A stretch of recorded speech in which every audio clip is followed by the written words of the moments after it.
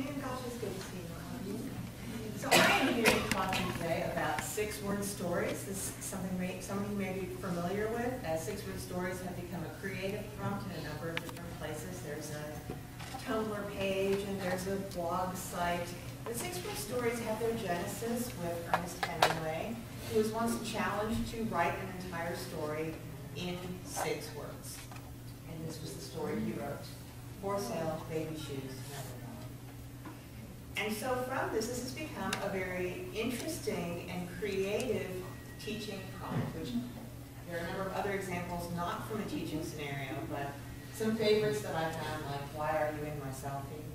And sadly, I still make coffee for 2. So really with a simple statement that is about your everyday experiences or your dreams or the way you see yourself, in 6 words you can make a comprehensive statement about something in the moment. And I just explained this to you all in maybe 45 seconds. Once you explain this to a class, if you do this early on in the semester, you can use this concept in a way that might be engaging, fun, and interesting. Okay, it's the end of class. Give me a 6-word story on what you take away today. And then you have a way to check in with your students as well. I used this first in an online class, and I heard someone talking about the 2 truths and a lie. And so I used this as the introductory item where I introduced the concept and asked students to write a 6-word story about where they are in their life right now. And these were some examples. I also invited them to reply to each other with a 6-word story. Didn't get that many 6-word stories on the reply. Next time I think I'll require it instead of recommend it. That is such an awesome story. It's 6 words. It's not a story in itself, but it still serves the function.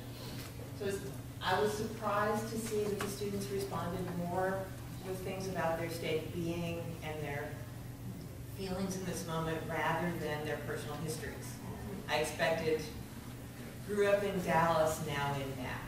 So more things about their past and what they bring to the moment, but a lot of really interesting places where people openly talked about in a way that felt safe to them where they are in their life right now.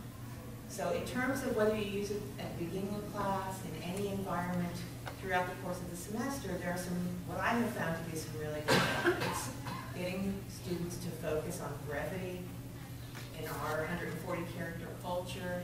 I think that to spend the time thinking creatively about how you can best express a complicated concept in 6 words is really good practice for writing effectively. And you've got to think critically in order to do that. So it's a quick assignment, easy to do, and it does require or invite some creativity as well. So I think it can be engaging and enjoyable for students. Here are some other ways that you can use this as an introductory activity. It's very good in an online environment, but I think in face-to-face as well, and can inspire some cross-conversation. If you can set 5 minutes aside at the end of class and use this as a wrap-up at the end of a presentation or a discussion, if you've screened a film during class or discussed an abstract concept, something theoretical, and you want, what's a 6-word application that